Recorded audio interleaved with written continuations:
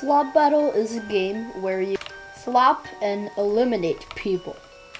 The more you slap, the better gloves you get, and so on.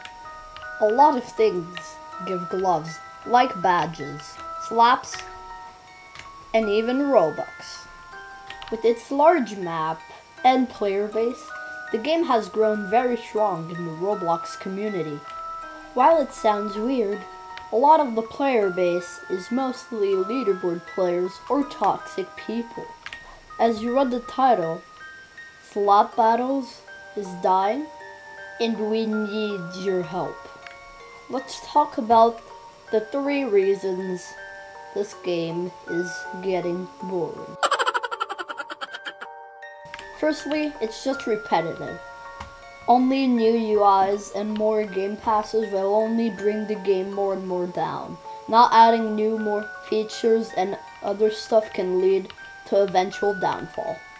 As I talked about in the beginning, toxic players are such thing in a lot of games like this.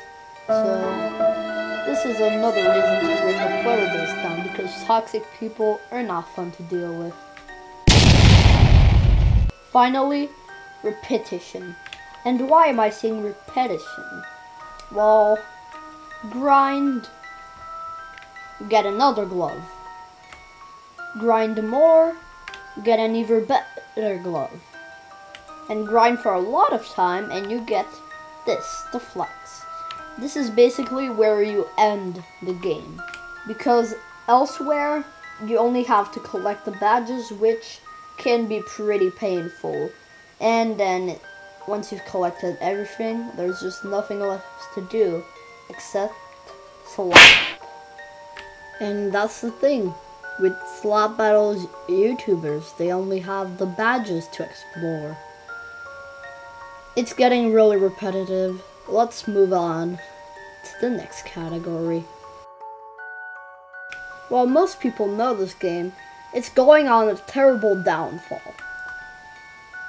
If you look in the Slap Battle player count on our Slap Battles, a tweet made by Archie Plus says that its peak was on June 2023, and you can slowly see its downfall from here.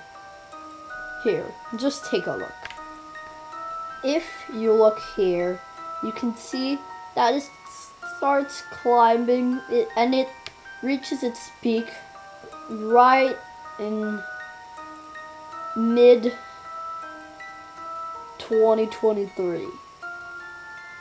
But then look, the downfall starts right here.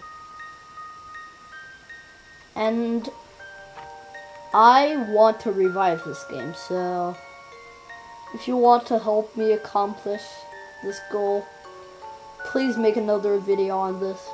But till then, bye.